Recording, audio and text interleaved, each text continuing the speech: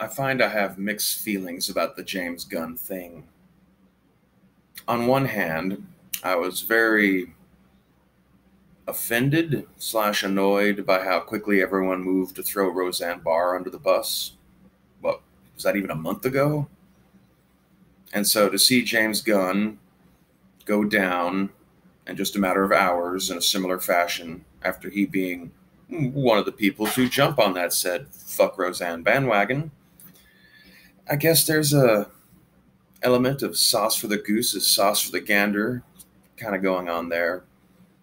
However, I do not like the trend we're on, or that we're already in, where we're moving to a world where your ability to function, earn a living, and not be homeless is dependent on how well you self monitor yourself on social media. Um, do I think James Gunn was a pedophile? Probably not. Does James Gunn have a dark fantasy life, maybe? Yeah, maybe. Does he deserve to have everything in his life destroyed over it? Probably not, especially considering that he's been said public figure with a large Twitter following for years, and only now has this become an issue. And here's, I think, one of the essential core things that's wrong with this whole James Gunn situation: the Mike Cernovich connection. The fact that this just wasn't some random tweet that got a bunch of social justice warriors bent out of shape because it was shared amongst them and stuff. What this was an actual real witch hunt, not a figurative. I mean, well, James Gunn's not a witch, so it's not a literal witch hunt in that way. But the way that Mike Cernovich and his little cabal specifically go about searching through people's back history on social media to find things to burn them with at the stake.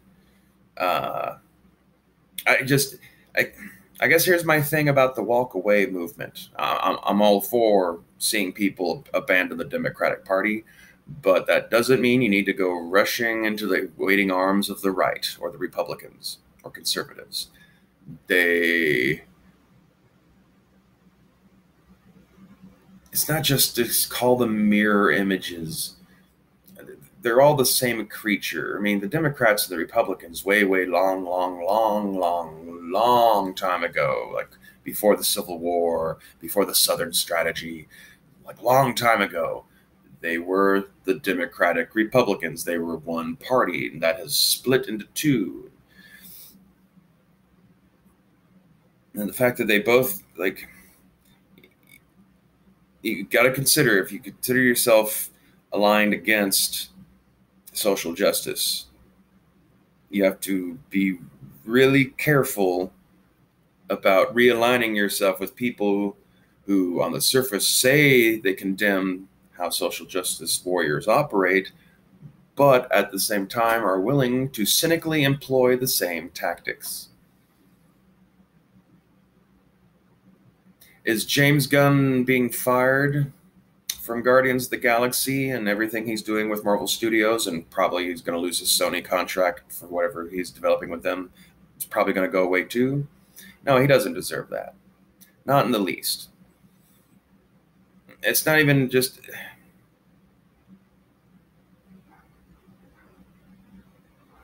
I'm sorry, I'm trying to figure out how I want to phrase it best.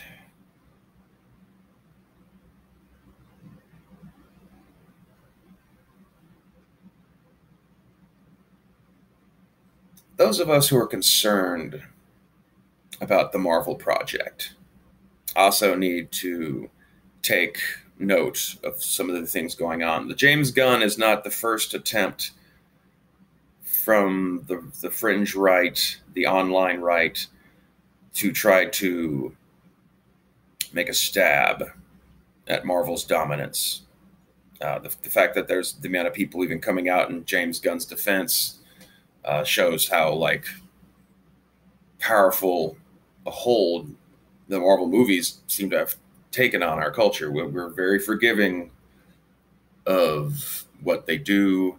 we tend to be more forgiving of the messaging they put in those movies.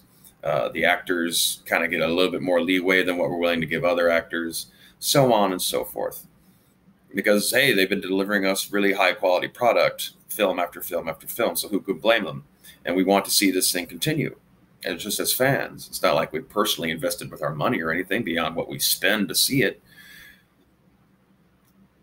Several weeks ago, there was a kind of fake, real brief uproar. It didn't stick at all, but of trying to like make a stink out of Brie Larson's comment about 40-year-old white male critics and trying to say like, oh my God, Marvel's going to turn social justice. You idiots, Marvel's already been social justice this whole goddamn time. They just do it well. They do it smart. They don't browbeat you over the head with a stick and tell you what a horrible person you are while they're doing it, like other franchises do. But it's always been there.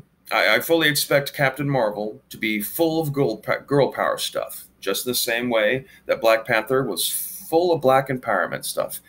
And it's fine. We live in an infinite universe, people.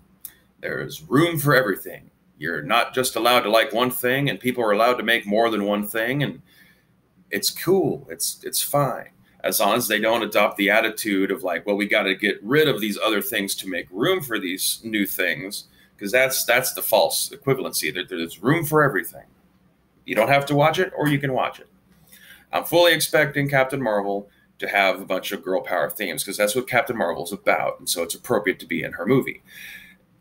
If they were trying to do that in a Captain America movie, no, then that would be a problem, because that's like you're diminishing your central male hero in order to be able to, like, I guess, prop up Black Widow. I don't know what they would do in that scenario specifically, but it wouldn't be appropriate for that. But for Captain Marvel, no, yes, totally. It's set in the 90s.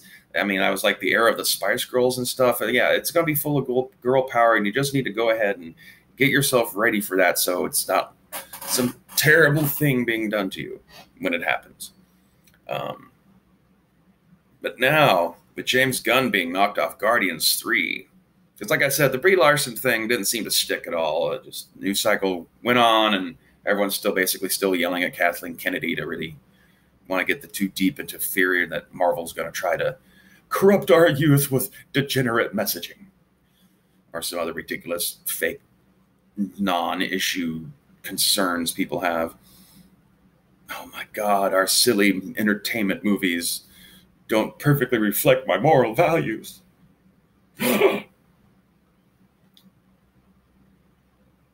James Gunn's a bigger deal, because the studio did cave in real quick and fired his ass.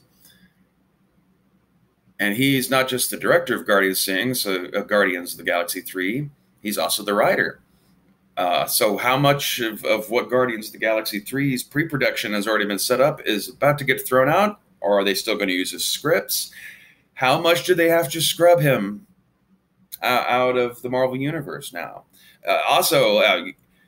If people are to hold themselves true to the standards they've given themselves during the whole Me Too movement and stuff, I mean, they've gone back and have scrubbed Kevin Spacey out of a movie and making it harder to find stuff of his to watch. And I'm sure there's probably been issues with finding episodes of Roseanne to stream and stuff like that since then. Because, I mean, well, she was a racist this whole time, so we can't go back and still enjoy her old shows now, can we? And so, by that same logic, I guess the Guardians of the Galaxies 1 and 2 now invalid movies because they were made by a guy who made a few too many pedophile jokes. And I guess in the end, that's why I'm not 100% either way on either side about having opinion about what happened to James Gunn.